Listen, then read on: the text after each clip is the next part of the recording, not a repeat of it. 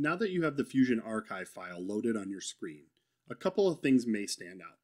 First, you might notice that not all the components are there, and that was as designed. We really didn't build every component. We built the components that were most important to designing the body itself.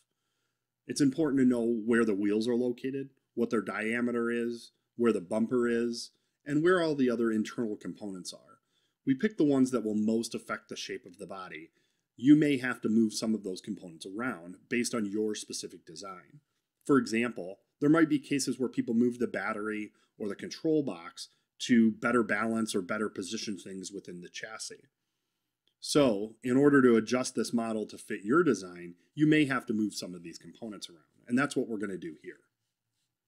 As you're moving components, it'll be important to understand how the view cube works because it's going to allow you to change the viewpoint you're looking at the car from to better position components.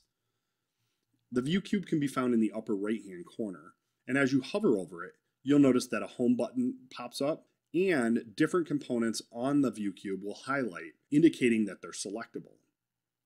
For example, I could pick right and rotate the model so that I'm looking at it from the right view.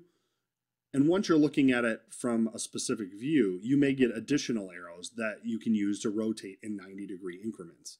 For example, if I want to look at it from the top, I can click the arrow pointing at the top of the box, and it will rotate 90 degrees to look at the top view. At any point, you can click the Home button to return to a home 3D view. When you're ready to move components, you can right-click in the graphics window and select Move. The Move dialog box will present it, indicating that nothing has been selected. You can simply left-click on any component in the graphics window, and you'll see that the dialog updates with distance information and indicates that a single item is selected. You can zoom in on the model using the scroll wheel on your mouse.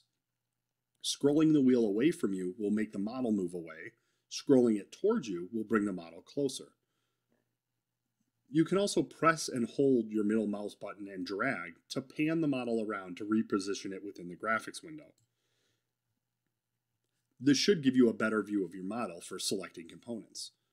In this case, the control box is made of two components, the bottom half, which we already selected, and the top half.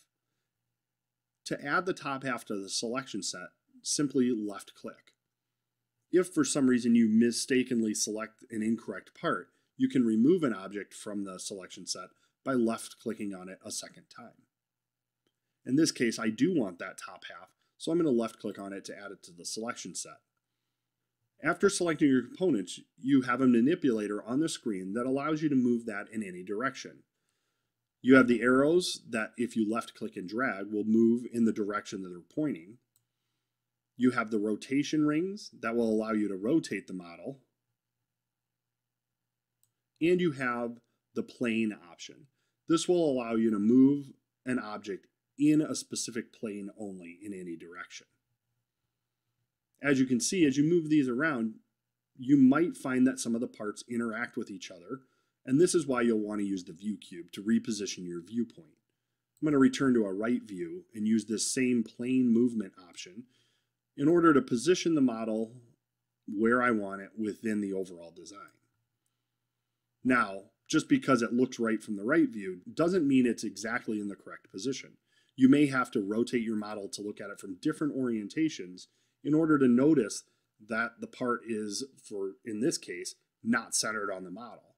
I'm going to zoom out a little bit and reposition my viewpoint so that I can see where I might want to position this within the model. Once you have your parts in the location you want, you can simply select OK to commit those changes. If you hover over the view cube and look at the home view, you can see where that model is positioned within the overall design in a 3D orientation. If you want to rotate the model to look at it in views other than what you can find on the view cube, you can hold Shift down on the keyboard and press and hold your middle mouse button and drag your mouse to orbit around the model. Here you can see we've moved the control box towards the rear of the car and above one of the motors. You'll want to repeat this process for any parts you've moved for your design, and in this case, I'm going to build with the default model. So I'm going to right-click on the screen and select Undo to move my control box back to its original position. Once you move all your components so that they match your current design, you'll be ready to continue building your body.